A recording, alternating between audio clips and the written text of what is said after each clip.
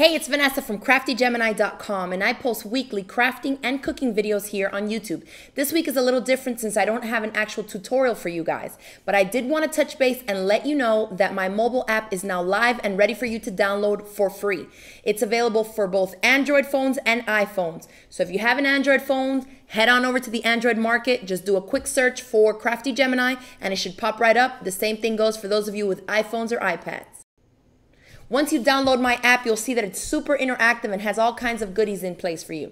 You have a place where you can write me messages or suggestions for different video tutorials you'd like to see. You can also call me and leave me a voicemail to my Crafty Gemini number, which is 73crafty73, and you can call directly through the application itself. You can also access our Facebook fan page through the app. You can check out all my tweets, keep up with my latest blog posts, and you can even share your pictures on our Facebook wall.